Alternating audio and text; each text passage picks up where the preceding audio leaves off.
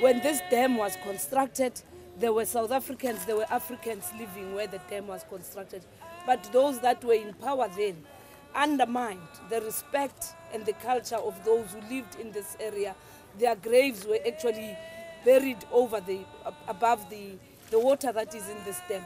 And thanks that there's been a South African citizen, Mr. Khatebe, who worked with those communities until we gave him a go-ahead to then work together with the department and the heritage bodies to verify the authenticity of what he said he believes is an issue.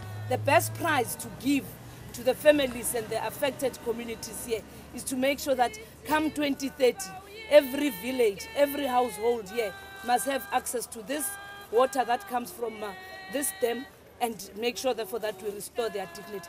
This is about restoring the dignity of an African. Hashtag Save Water. For more information, go to www.dws.gov.za. This message is brought to you by the Department of Water and Sanitation.